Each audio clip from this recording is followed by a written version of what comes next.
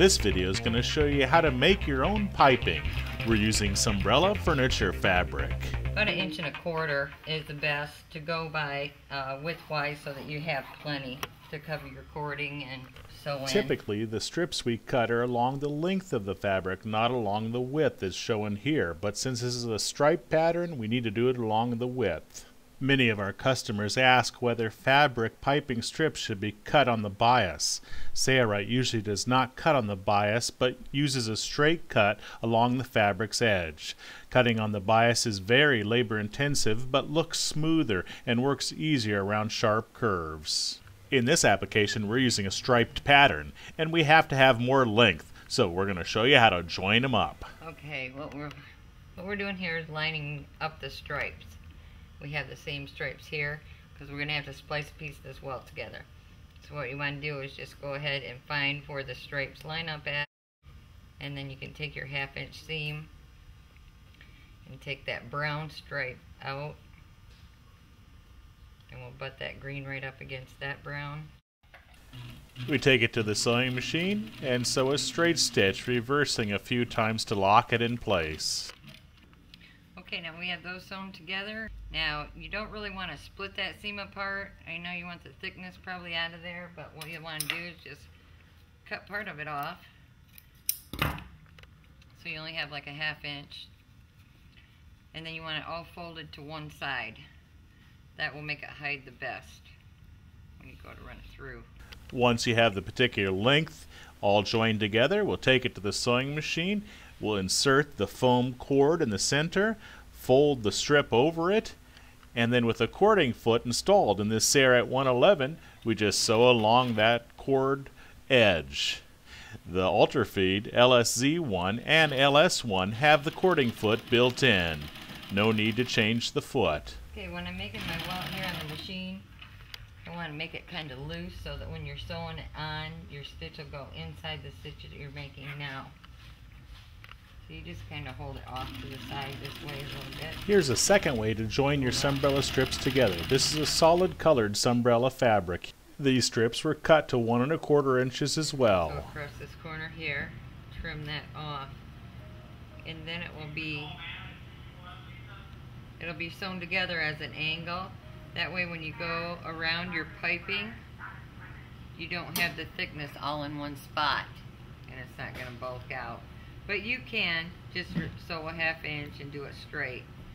But as you can see, this is a little bit thicker, and it's all going to be to one side. If you do it at the angle, then you're going to have some of the thickness here and the other here. Then take it to the sewing machine and sew a straight stitch from the upper corner to the under corner on the bottom side, as shown here in your video. Do a little bit of reversing to lock the stitch in place. That's all there is to it. Okay, get that tab off there. Now we'll simply take our piping and sew it in place. Piping in here. This piping can be purchased at Sailrite. It's very inexpensive. Sailrite also sells prefabricated piping. Colors are limited on the prefabricated piping, so you still may want to make your own piping. The piping we're sewing here will result in a tail that's approximately a 1/2 inch in width.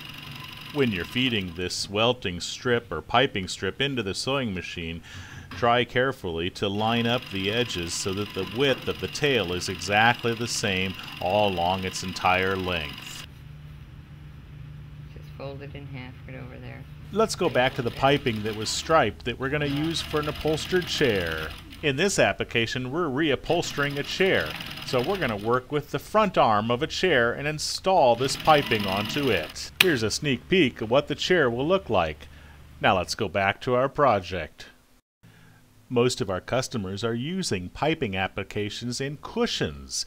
This is a great example, however, because this arm of an upholstered chair has a very large curve, and the curves are sometimes the most difficult parts to sew piping onto. So watch how Deb does it here. And you can take and clip up to the stitches that you've taken. We're going to be going around curves, so you want to let that relax.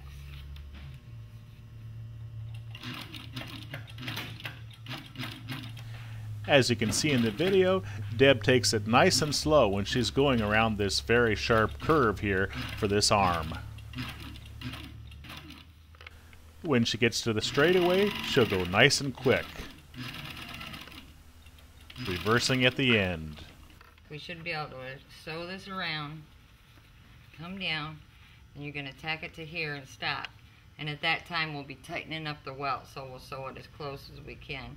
That way it'll tighten it up. Now that we've sewed the piping onto the front of the arm panel, we'll now sew that front arm panel onto the side of the arm panel.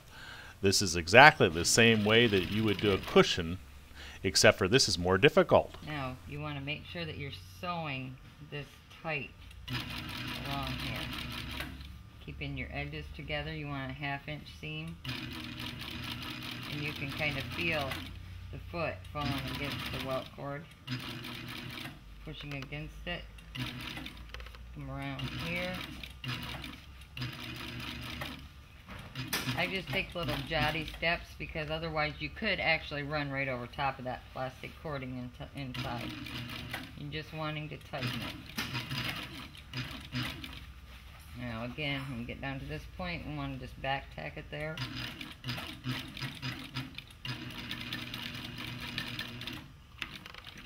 Stop it. Now we're going to turn it over, and there we have our arm. If for any reason you have stitches showing around the outside here and you want those to cover up, then you just flip it the opposite way that we had sewn it. We sewed it with this piece on top. If you flip it over, sew against this edge on the opposite side, that'll tighten it up even more, just in case you don't get it tight as you like to begin with. I want to show you how beautiful this is when placed over the arm of the chair. Okay, now you slide that on. We have our board here that's going to be tapped to. This will be pulled down inside. I'm Eric Grant at Sailrite. Thanks for watching this video. If you have any questions, give us a call at Sailrite.